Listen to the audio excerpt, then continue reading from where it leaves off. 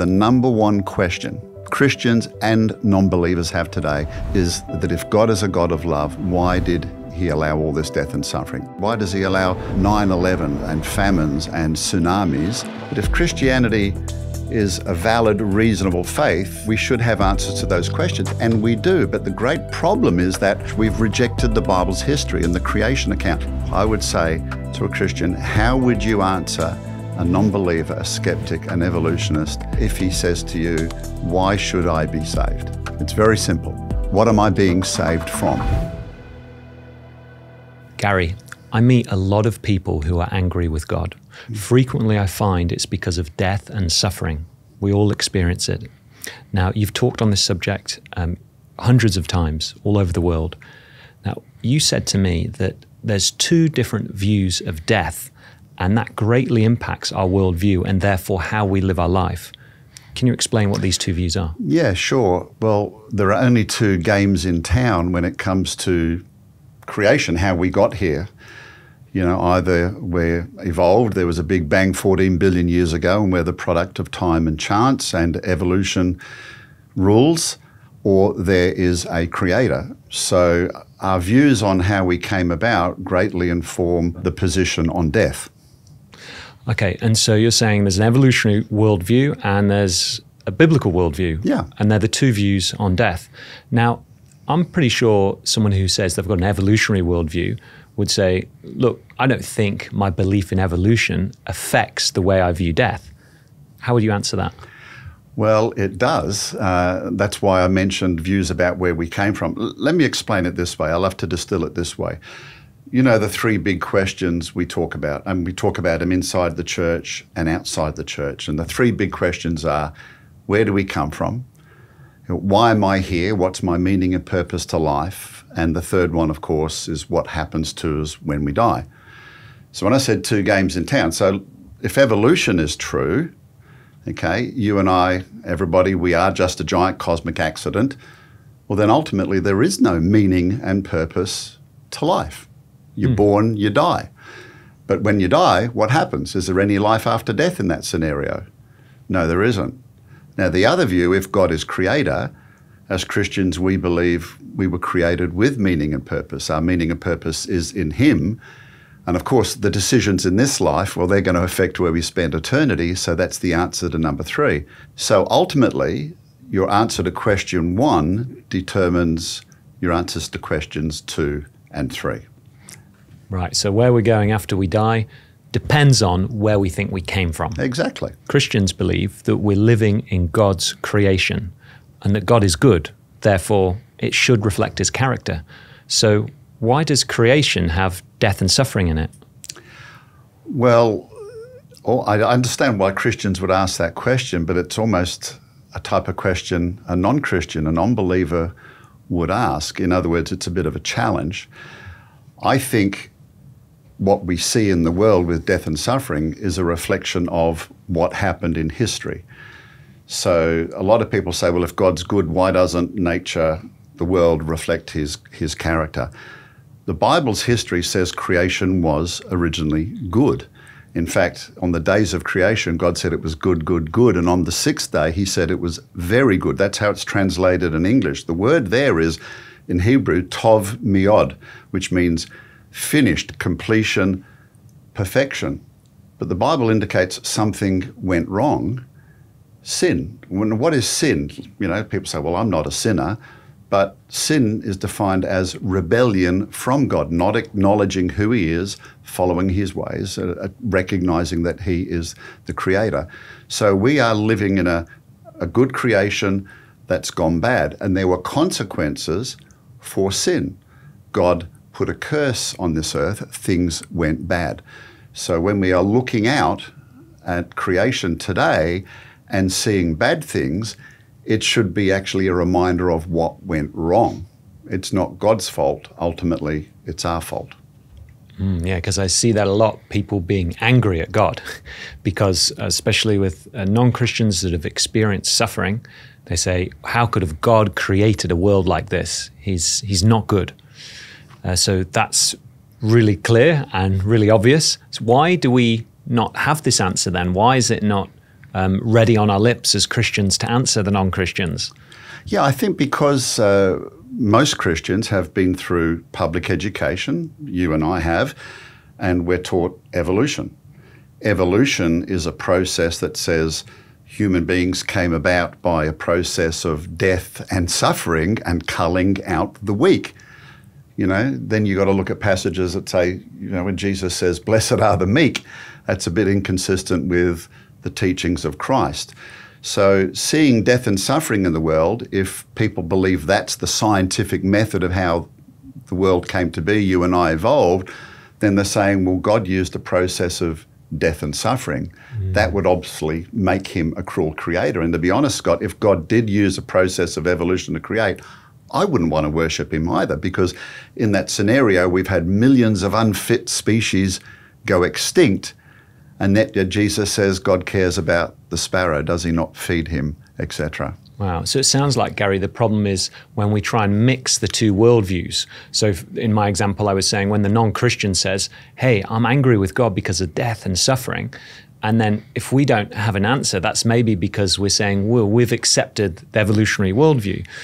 Because if you, and I guess the reason those people, the non-Christians, are angry with God is because they think God used evolution, because they're taught evolution is true. And if they think the earth has been a harsh place for 4.5 billion years, the universe a harsh place for over 13 billion years, then they just import God into that worldview. Well, God created that. Yeah. But what you're saying is that's not the story. No. Scott, in all the churches I've ministered in my 30 years of ministry and speaking to Christians and pastors and having non-believers come up, unquestionably the number one question Christians and non-believers have today is that if God is a God of love, why did he allow all this death and suffering? And their view is that he created that way. And a lot of Christians will say when they're challenged by non-believers, well, if God's good, why does he allow 9/11 and famines and tsunamis? And we don't answer the question. The majority answer I believe that most Christians give is, well, we don't know those things now, but when we get to heaven, we'll find out. Well, I can tell you that was the number one question I had when I was not a Christian, and I was challenging my Christian friends. It was like, well, kind of don't worry about it. But if Christianity is a valid, reasonable faith, we should have answers to those questions, and we do. But the great problem is that so much in the church, we've rejected the Bible's history and the creation account. The creation account, is supposedly contentious, particularly when we're talking about the time frames and the age of the earth and the days of creation. So if we reject that, very soon after the creation, it talks about mankind's rebellion. So even Christians who believe in evolution, they believe that we're sinners and Christ came to redeem us from sin. And I say, well, which book in the Bible do you have to go to find the origin of sin? Guess what? It's back in the book of Genesis. You're kind of having two bob each way, and there's a massive inconsistency in, I believe, someone's apologetic in their faith if they're trying to witness to someone about the salvation of Christ, but at the same time they say, yeah, but don't worry about the creation account in Genesis. Wow. So you're saying if we're a Christian and we're trying to tell a non-Christian, hey, God's a good God, and hey, God wouldn't put all this death and suffering into the world, well, you're going to be compromised if you've believed in an evolutionary worldview, because you're probably not taking the first few chapters of Genesis as they're written, and therefore God was the one that put the suffering there. Exactly. But in chapter 3, it clearly says that original death, the way death came into the world, was through Adam and Eve, not through God. It's very simple. I would say to a Christian, how would you answer a non-believer, a skeptic, an evolutionist, if he says to you, why should I be saved? It's very simple. What am I being saved from? Hebrews 9:3 tells us that without death there is no remission of sins. Why did God bring a substitution? All those years with the tabernacle, there was a substitutionary atonement, right? It was a part-time thing, if you want to put it that way. Animals were being sacrificed. The priests would lay their hands on it, transfer the sin of the people to those animals, and that animal would eventually be killed. That was a temporary measure because ultimately Jesus, the very Lamb of God, would be the one that would take away the sins of the world. And again, if we accept evolution and we try that to add that to the Bible, evolution is a record of death. That means God is the one that instituted death. Now, in a way, he did institute death when he put a curse on the earth. So the next question people ask us is, of course, why did God institute a curse? Yes. So, yeah, I was going to ask how. Why? Because you basically they could say, okay, you're saying that death and suffering don't come from God, that it was Adam and Eve's fault, but it was God who was the one that given the curse. So, and I've had that asked, Gary. How do we answer that one? Well, again, if we take the Bible's history at face value, Adam and Eve, and us as their descendants, we would have lived eternally. He was created to be an eternal being. So once humanity rebelled from God, we would have been eternally separated from God. That's an unthinkable thing. Wow. So now, believe it or not, it's actually only through death that we can be reconciled back to our Creator. So we have to go through, if you like, the fires of death, but we have to believe in the one whom God sent, and then we can be reconciled back to our Creator. And when we're reconciled back to our Creator, that gets back to the basis of question 1. There can be no greater meaning and purpose in life, Scott, than to find out who made us and to be reconciled back to him. And even though the Bible's history said we rebelled from God, he actually has made a way, right, for us to get back to him. God sent a rescue mission, right, to humanity in the form of Jesus Christ. So can we just cover that point again? It sounded like you were saying it was a mercy of God to put the curse upon us. Can you explain that? So first of all, we're living, Adam and Eve, they were going to live eternally. Everything was good. You said it was very good. And that was God's original plan. But then because of Adam and Eve's rebellion, it was a mercy of God to put the curse on them that they would die. Am I saying that correct? Yes. Would you agree? Yes. See, we always think about Adam and Eve being cursed, but actually if you read Genesis 3, it tells us the ground was cursed, the plants were cursed. The whole of creation was cursed. We read about the heavens and earth. Well, that's been affected by Adam's sin. That's why God will eventually make a new heavens and earth. And so we talk about sin, we tend to think about personal sin. Well, we can understand why people fly planes into buildings or, steal your widescreen TV and break into your house and commit murders.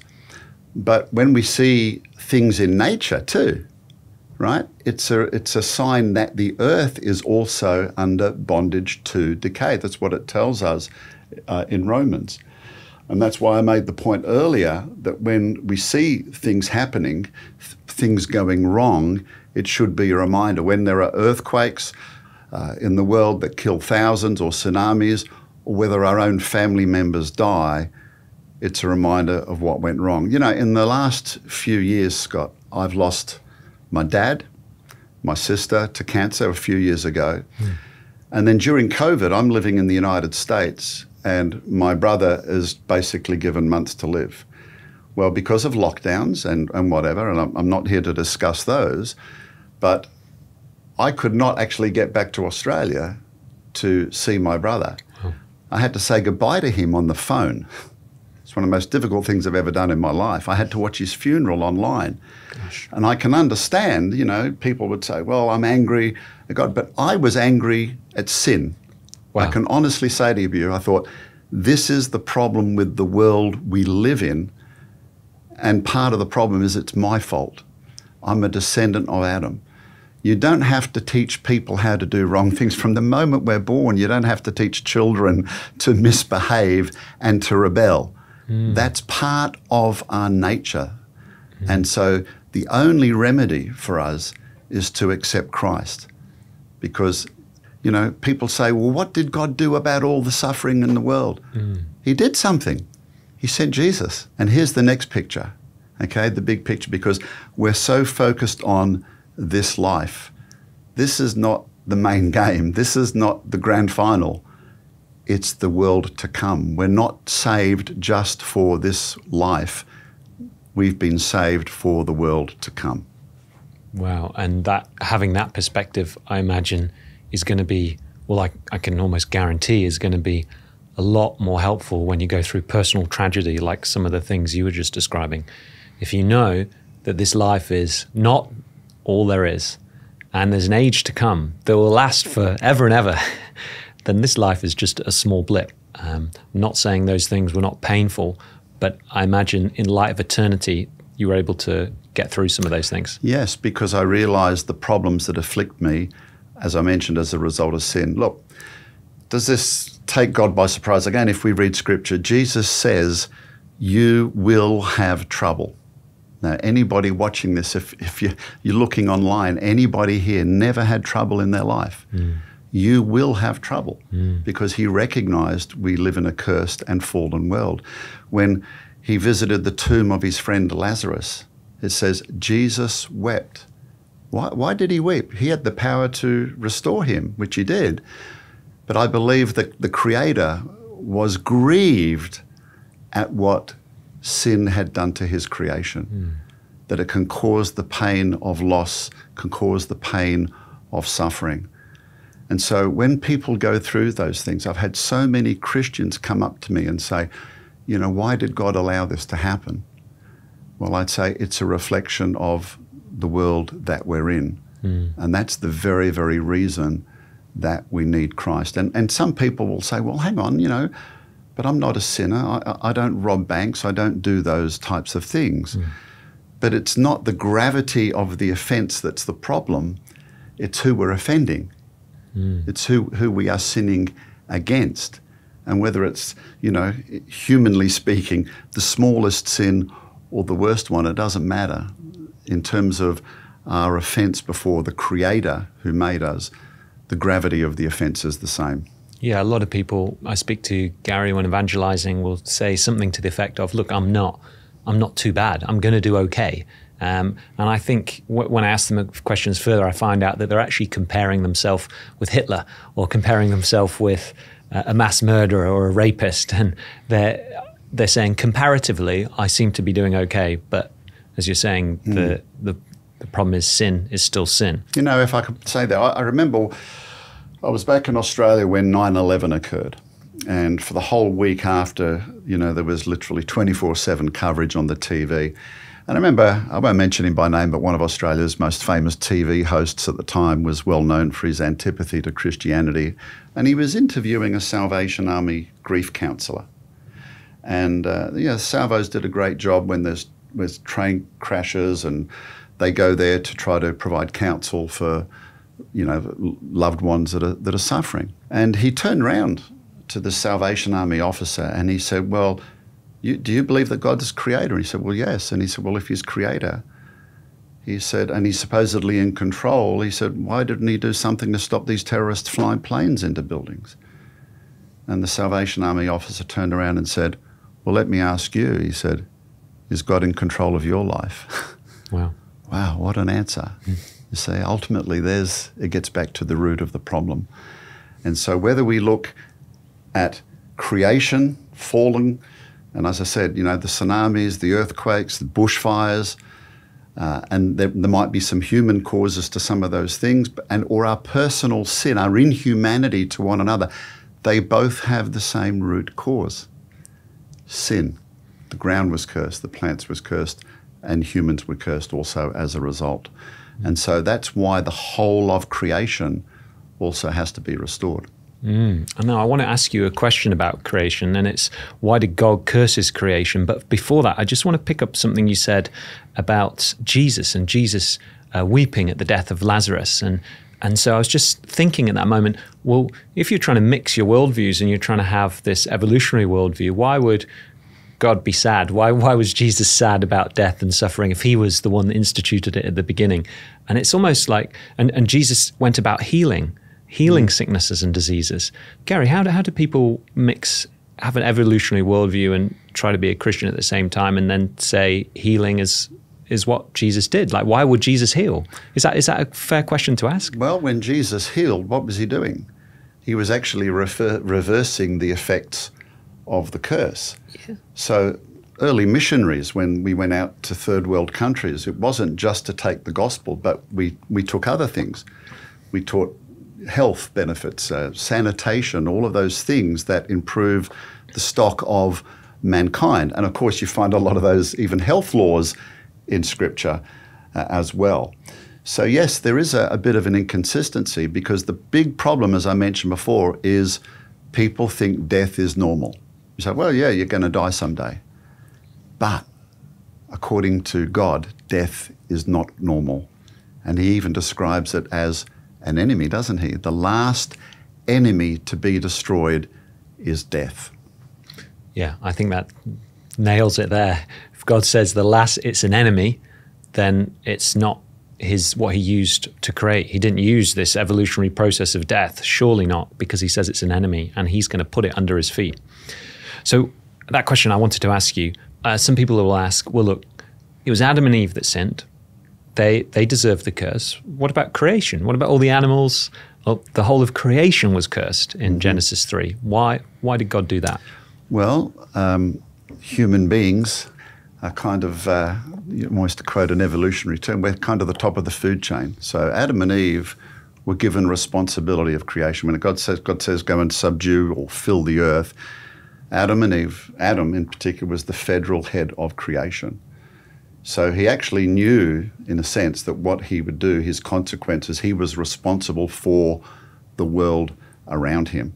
So once he sinned, it actually had universal consequences.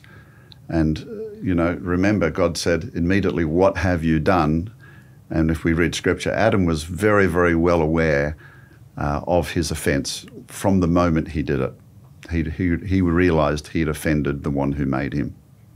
Okay, so he was in charge, he was responsible, everything got cursed with him. So Gary, instead of seeing all the cancer and death and earthquakes and tsunamis in the world and shaking our fist at God and saying, why have you created the world like this? It should remind us, actually, something's wrong.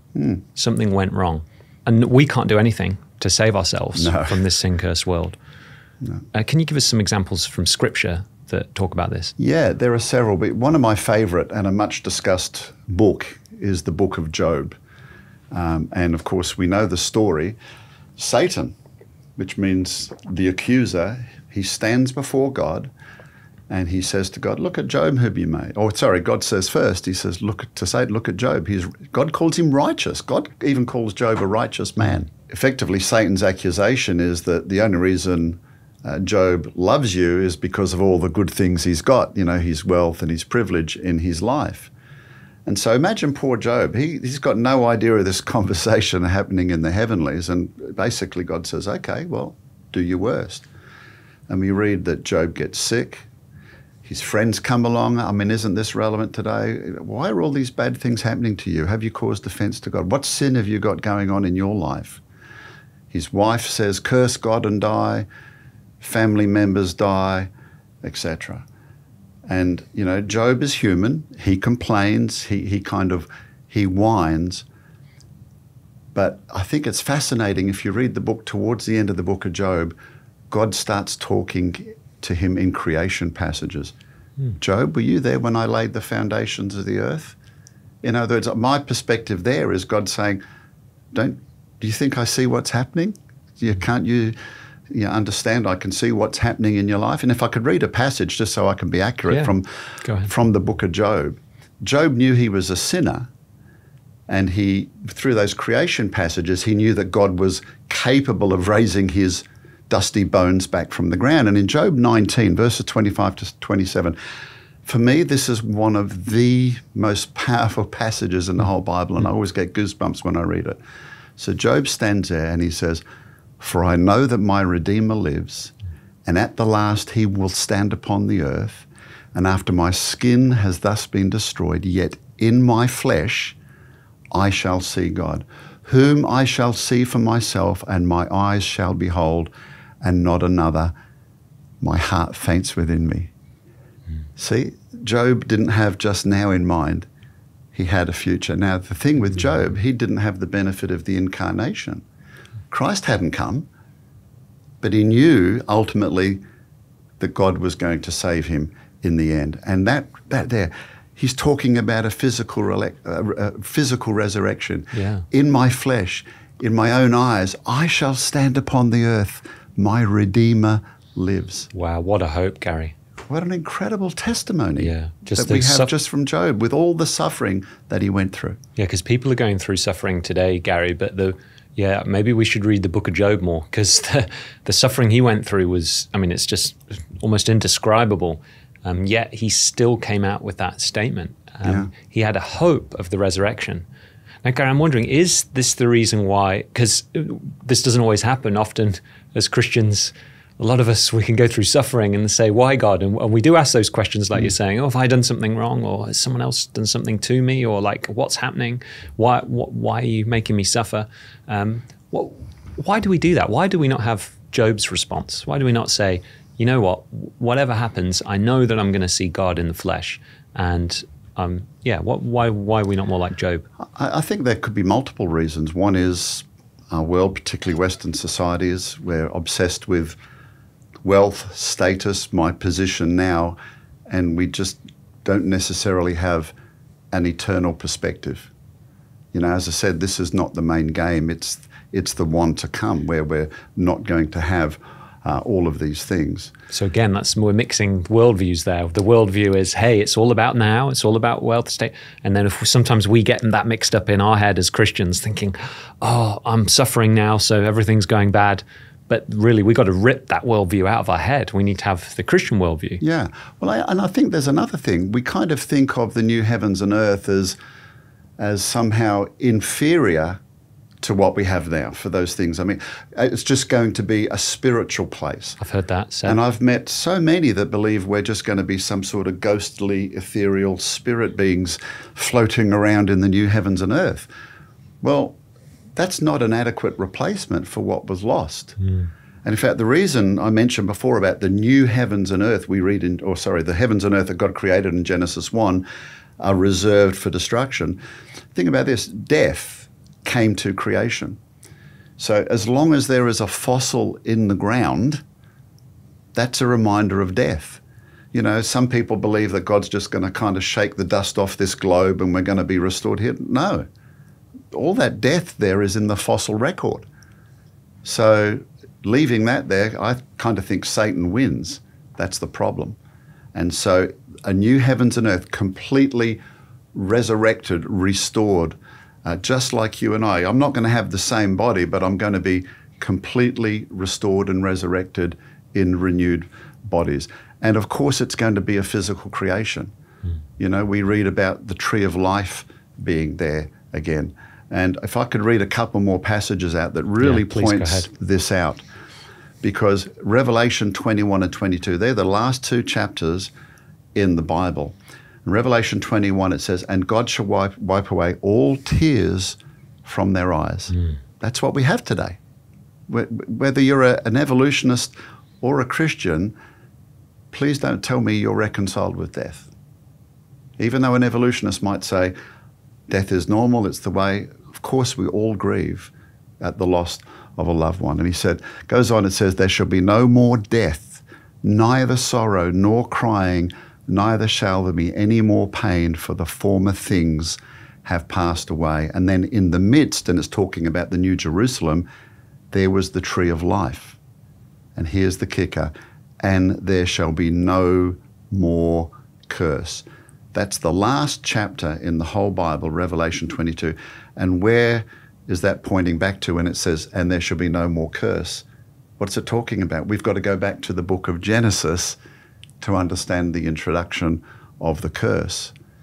And so if you are a Christian who's added evolution to the Bible and you believe that God used a process of millions of years of evolution and death and suffering and culling out the weak, and the Bible says there's going to be a restoration, is he going to be restoring things to millions of years of death and suffering?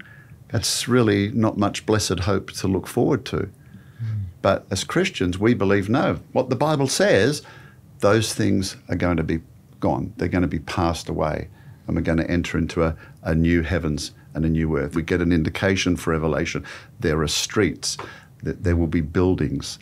And so this is something definitely, if you think this some parts of this existence are good, and they are. But I think it pales compared to what is awaiting us. And part of that is a prize, Scott, for enduring what we're going through now. So when people say, wow, is God a God of love? That's actually an incredible story of love, because guess what? When things went wrong and we rebelled against God, we messed up his creation. It's his. We failed the nest. Even though it's his creation, it belongs to him, he made it, we messed it up. And God sends a rescue mission out of heaven to pay the penalty that should have been ours. So in reality, we didn't get what we deserve. God himself took upon the penalty for all of that. And that's commonly called grace. Also, you might say, unmerited favor. We got what we didn't deserve. So we might be angry with God if we experience suffering in this life, if we have bought in a bit of the secular worldview that it is all about this life. It's about our happiness, our health, our wealth. And if we lose some of our health or wealth or happiness, then it's God's fault because that's the thing that we're here for.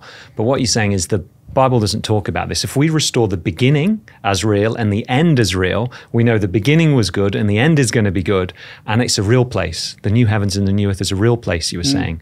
And I can see that makes a lot of sense. If we are looking forward to a reality, and we're not just looking forward to something ethereal, because if you're looking forward to something ethereal, like what are you looking forward to? You're probably going to put your treasure in this life. And it reminded me of this passage. I had to look it up. It's John 12:25, and it says, anyone who loves their life will lose it, while anyone who hates their life in this world will keep it for eternal life.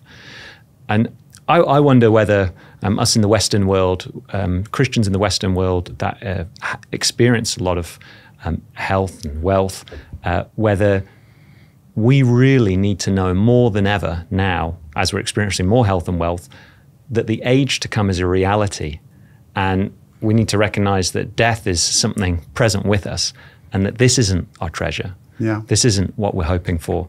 We're hoping for what's to come. So, that really answers that question well, Gary. Now, I wanted to ask you a question before I move on to another question about the new heavens and the new earth. I was reminded as you were talking of just a couple of weeks ago when I was evangelizing on the street, and someone had come up to me and we were talking about death. And his question to me, which I think I answered okay, but I want to hear what you would say, was, look, I think death is natural. He says, death is a natural thing. And I tried to challenge him on that. I said, okay, do you want to die? And he said, yeah, it's a natural thing. I want to die. I was like, well, do you want to die now? I said, and he said, no, I don't want to die now. And I said, look, all of us here, we've got an instinct. We want to live. And I try and use that as a basis for connecting, Christian, non-Christian, doesn't matter who you are. We recognize that death is an enemy. But I wonder if that was the right approach, or how you might have talked about that. Well, you talk to people in the military and they'll tell you there's no atheists in foxholes because the very next moment they could die. And the story you just told me there, you said, do you want to die now? Are you ready? Well, no. So really embedded in that answer is, well, no, I want to live my life and do the things I want to do. But yeah, there's a reality eventually I'm going to die. But here's the point. We don't get to choose the time we die. And Jesus warned us about that. This very minute your life might be taken from you. And that's a great example. We don't know when it's going to happen. When at 9/11, when people went to work that day and, went into their office on the 72nd floor or whatever, did they think a plane was going to fly through the office window? I mean, I'm not trying to make light of that, but that's how bizarre and serious, the responsibilities we have of living in this world and thinking about eternity and what happens to us. I'm sitting here right now, God forbid, I could, be walking on my way home and something could happen to me. But that's why the Bible says today is the day of salvation, because you don't know what's going to happen to you tomorrow. So yes, whilst the evolutionist says he's yes, he's going Death to is die. natural. Yeah, but he's not going to get the time and place to choose when it happens. Yeah. And he won't be reconciled with that. Yeah, so even though they say death is natural, we still, none of us want to die. And some people do and have suicidal tendencies, but we treat them as they're having a mental condition. Some people are just desperately unhappy with this world, Scott. But I'd suggest that's because they don't have a big end game picture in mind. What's the point of living this life if it's just there's nothing at the end? And that is a big consequence, I think, for people that don't understand Christianity and the Bible. And so many people in the world today, I found, they reject God on the basis of not understanding the gospel, not understanding what God actually did, and not understanding that the world we live in was not made that way originally by God. Because they see God as an ogre, not as a God of love, if he's created this miserable world, as some may think. Gary, you mentioned 9/11 and the tragedy that happened there. When people do things like that, fly planes into buildings, how are we to respond? Yeah, you remember I just mentioned that no one expected when they went to work that day that something was going to happen to them. But there are some scriptural passages I could read that from the Lord himself that really relate to this. And Jesus was asked similar questions. So it tells us that some were gathered there. When you read in Luke 13, starting at verse 1, it says, there were some present at that time who told Jesus about the Galileans whose blood Pilate, that's Pontius Pilate, had mixed with their sacrifices. Jesus answered, do you think that these Galileans were worse sinners than all the other Galileans because they suffered this way? I tell you no, but unless you repent, you too will all perish. So Jesus didn't say, they suffered this way because, they were worse sinners. I mean, that was the accusation pointed at Job. What he's just saying is, you need to be saved. You need to repent because you might be the next face in the crowd that Pilate pulls out. And then it goes on later in Luke, and he says, all those 18 who died when the Tower of Siloam fell on them. And he says it again. Do you think they were more guilty than all the others living in Jerusalem? I tell you no, but unless you repent, you too will perish. So Jesus' answer is, you don't know when a building's going to fall on you. You don't know when you're going to be a face in the crowd. You don't know when a plane's going to crash into the building. But unless you repent, in other words, unless you acknowledge Jesus Christ as your Saviour, acknowledge that you're a sinner, you too will perish. And death, here's the thing, it's not the end. The evolutionists might think death is the end, but it isn't. It's only the beginning of the next life to come. And as I said right at the beginning, the decisions you make in this life are going to affect where you spend eternity. Scott, there is nothing I can do to please God. People might be listening to this and they, he's such a pious man. Well, they don't know me. Every day I can have a wrong thought or a wrong motive for doing something. We are all incapable of pleasing God because of our sin nature, and that's why the sinless Lamb of God had to come to take our place. It's such an incredible story. When I think about who God is, if he is the creator of this incredibly vast universe, and he chose this little rocky planet to create life, to have fellowship with him, and when it went wrong, that incredible creator stepped out of there and came here to make a way so that you and I can be redeemed back to our creator. It's just an incredible story. And as I said, people want to know that God's a God of love. Well, there it is. Amazing. Thanks, Gary. I'm particularly amazed by that story you told in Luke, that you read that passage out. It seems like Jesus used the opportunity of a natural disaster and of someone doing something immensely evil to preach the gospel. Like it might be said today that if you were to use a natural disaster to preach the gospel, you might be saying that's insensitive. These people lost their lives. But I think the key, what you're saying here, Gary, is this life is not all that there is. Yeah. And because we know that, and because Jesus knew that, he would use even the worst and the best of circumstances to tell people the truth. Now, Gary, there might be some people watching that are not believers. They're just exploring faith. In fact, I know that. I've met people that watched some of our other videos and they said, look, I've started to come towards faith because of some of these videos. But what would you say to them, and how would you encourage them to, I mean, obviously you want to encourage them to make a commitment to the Lord, but why should they do that? Well, everything we have in this life is temporary. You're either Christian or a non-Christian. I'm not taking my nice car with me to heaven. I'm not taking, if you're a teen watching, you're not taking your PlayStation or your Xbox with you, whatever gives you great pleasures in this life. And as I said, this life is not the end. The next life is a beginning. And so we can't take anything that with you. Jesus has a passage in Luke 12, parable of the rich man and the fool. And he says, I will say to my soul, soul, you have ample goods laid up for many years. Relax, eat, drink, be merry. But God said to him, fool, this night your soul is required of you, and the things you have prepared, whose will they be? They're all gonna, they're temporary. And even to the Christians, when I say that sometimes our focus is too much on storing up things for ourselves, what are we taking to heaven with us?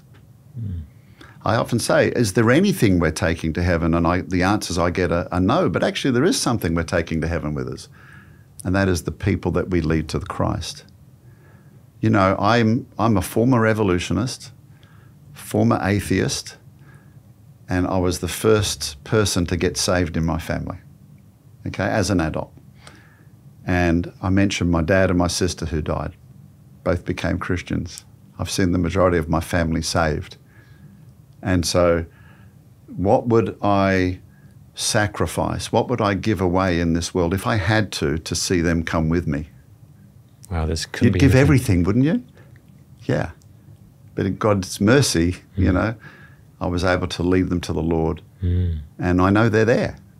And I know that I'm going to see them again. My sister who got saved after me, it was a bizarre situation. I was living in Brisbane working for the ministry. She was in Perth, and she was given a few days to live. And fortunately, I went back to see her, and she was there in her bed, and she knew she was only got a short time. And I had to be back, in Brisbane, and I said goodbye to her.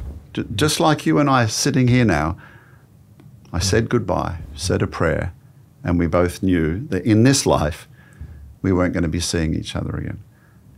And I cried like a baby. And even though I was the first one to be saved, my sister said, don't cry, we're going to see each other again. Incredible. Yeah. She had that faith at that moment in her life. And so that's what I say, that's the blessed hope that we have. And when we're restored, it's not going to be some miserable existence, like we said. Genesis gives us a glimpse. We look to Genesis for what the new heavens and earth are going to be like. And so we started off talking about Christians and non-believers, and as I say, I want to repeat, when we look out at this world, even though we might say it's incredible and there's beautiful, there's death in the world. There are bad things that happen. And Jesus says in Matthew 5:45, he makes the sun to rise on the evil and on the good, and he sends rain on the just and the unjust. See, sinner and saint, we're all sharing this same sin-cursed world. So Christians might ask, why me? I'm a Christian, I've followed you all my life. Jeremiah had a similar complaint. I have to be honest and say, why not me? Why not me? That passage tells us. Why not me, Scott? I'm a sinner. But the difference is, as I said, I've not just been saved to this world, but the next one to come. And then Jesus, I said before, he said, in this world you will have trouble. But then he goes on and he says, but take heart, I have overcome the world. So when we look at Jesus raised from the dead, it gives us an example that God has the power of resurrection. He has the power to restore. And I remember sometime, it was actually a pastor said to me, he said, Gary, when I look at the new heavens and the new earth, it seems too fantastic. And I'm like, do you believe that God created? He goes, yeah. And I said, well, he did it once. Don't you think he can do it again? Absolutely. And that's, again, we get back to why the creation aspect of this story is so important. You know, what we've really shared here today is the gospel. It starts in the book of Genesis and we read in the book of Revelation where it finishes. It's tied together. It shows, one, the unity of Scripture. But God is undoing in the book of Revelation, those last 2 chapters, everything that went wrong at the beginning. And as I said, if you don't believe those beginning parts, I think, I'm not saying you're not a Christian, of course, but I think there's a glaring inconsistency in one's faith. And the bigger problem I see is, how would you witness to somebody? How would you share to somebody and say, you know, if you believe in evolution or you think that God used millions of years and that's the way that God made, I don't think there's much hope for the non-believer in your witnessing when you talk to them like that. And one final passage, we always love to read John 3:16, you know, for God so loved the world that he gave his one and only son. Why do we leave out the next verse? It says, the reason, for God did not send his son into the world to condemn the world, but to save the world through him. This has been really valuable. And I think hopefully this gives Christians watching, as well as non-Christians, an understanding that there's a hope after death. Death is not the end, but that hope needs to be realized in Jesus, in us saying yes to him, because he's our gate, he's our door. So thanks a lot, Gary, for your time.